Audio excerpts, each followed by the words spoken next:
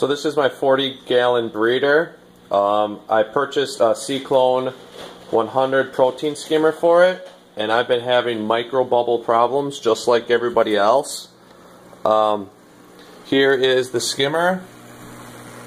I'm getting good bubbles through the J tube. A good tornado with lots of bubbles in the main tube.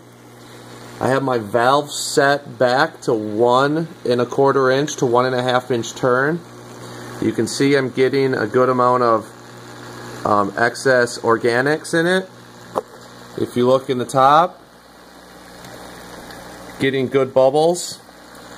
However, I was still getting a lot of micro bubbles in my tank.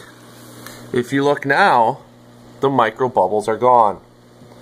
What I did is you take one of your regular foam pads, this one is what I cut in half last night, and I added it right here to where my waterfall is.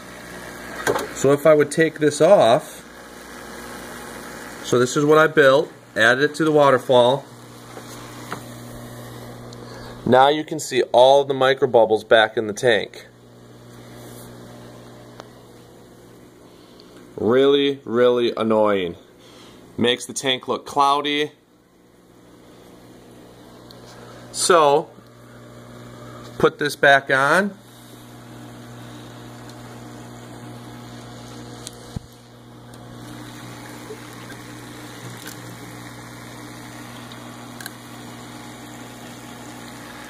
Nice easy fit, just like that.